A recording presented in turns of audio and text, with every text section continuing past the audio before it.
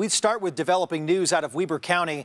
One man is dead, another in critical condition after a small plane crash. Now, investigators say the plane went down near the Powder Mountain Resort area. Fox 13's John Franke is in Eden with the latest on this investigation. What you're seeing here is now a recovery effort. That plane crashed into this ravine. Search and rescue crews are now trying to retrieve the body of the man who did not survive. A witness who saw the plane in trouble helped get first responders out here quickly. Witnesses observed a plane flying low in the area. Didn't actually observe the plane go down, but saw the low-flying aircraft and then heard an explosion. That witness called 911 shortly after 10 o'clock Saturday morning. It triggered the response of several agencies, including the Weber County Sheriff's Department, along with Weber and Ogden Fire.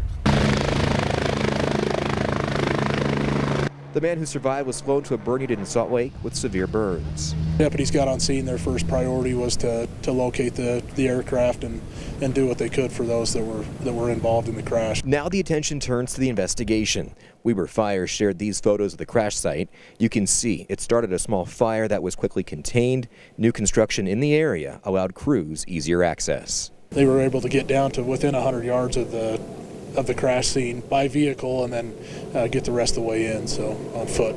The plane had taken off earlier in the morning from the Ogden airport. The Weber County Sheriff's Department believes it may have been a trainer aircraft. The FAA and NTSB have been notified as investigators try to piece together what caused this deadly crash. Not something that we routinely investigate, so we'll do as much as we can and lean on them as for some more expert opinions in that. This command post is near the popular Paper Airplane Trail. It's been closed most of the day, and hikers have been told to turn around.